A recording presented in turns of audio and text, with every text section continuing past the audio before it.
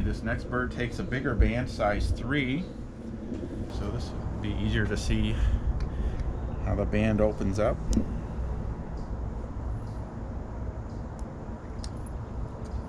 Bigger pair of pliers for a bigger bird.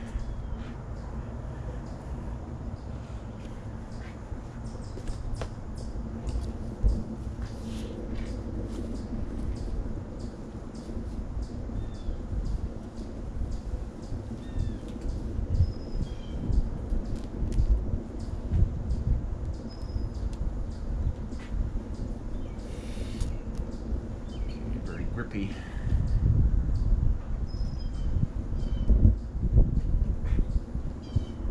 We're going to have to use this bag to weigh him in, or her.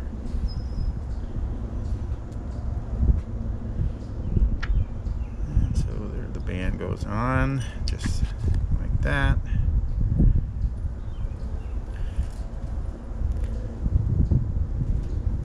So I don't know how well the colors are coming across on the video. It depends on the angle of the light. This bird is what is called iridescent. So some lights it'll look black, and then other lights you'll see a blue-green head and a bronzy color on the back.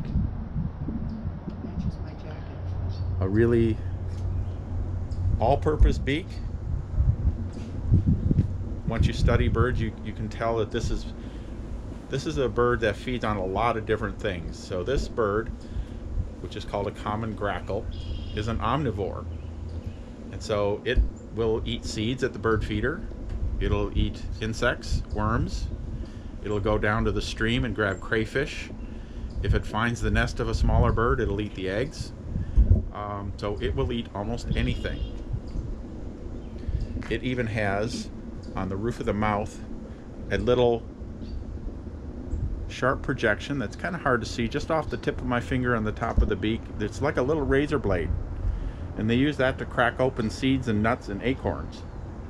I discovered that one day when one of them bit me, and with that really sharp thing in the roof of its mouth. And so another field mark, besides the color, the size, about robin size, maybe a little bit bigger, is that bright yellow eye.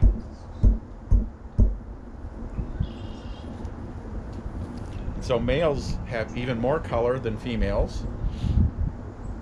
They will have purple all down the sides. This one is kind of grayish brown.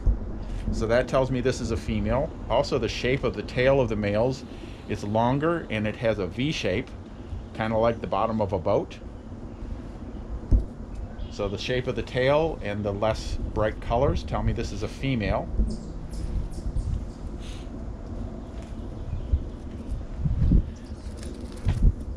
In order to tell the age of the bird after studying my book, I look at this contrast here between these brown feathers and these gray feathers, and that tells me that it's in its second calendar year. There would be no contrast if it was older.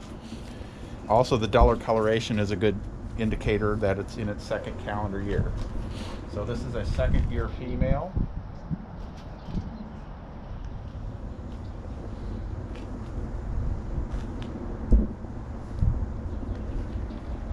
And her wing is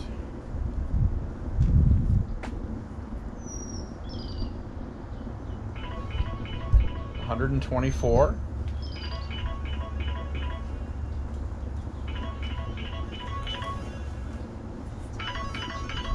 Okay, that's an indicator that we have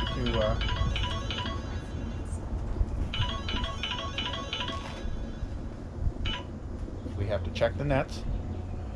So our guides are going out to check the nets while we finish this last bird.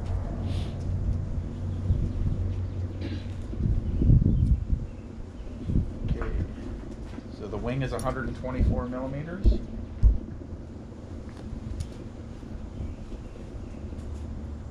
Tail is 114 millimeters.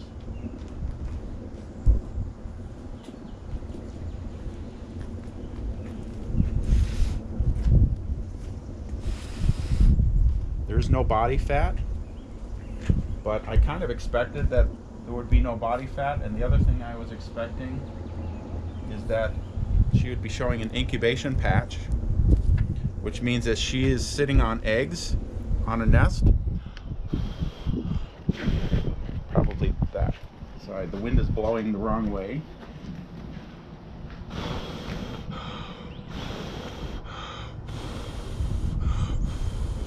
So that bare patch of feathers, or a bare patch of skin where the feathers fall out, is what she puts on the eggs to keep them warm. The blood vessels swell up and it makes the skin warm, and it keeps the eggs warm until they hatch.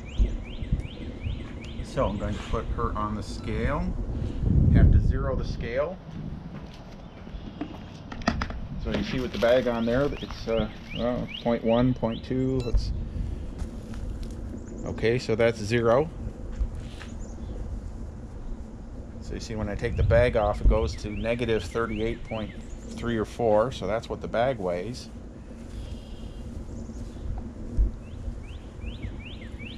And put the bird on the scale so that there's nothing hanging over, so that we get a good weight. What do you see, friends? 104.8 grams.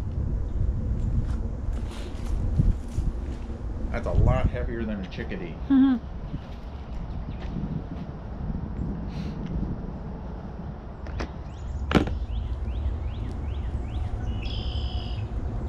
I don't know if you can take a closer look at some of the colors on the wing.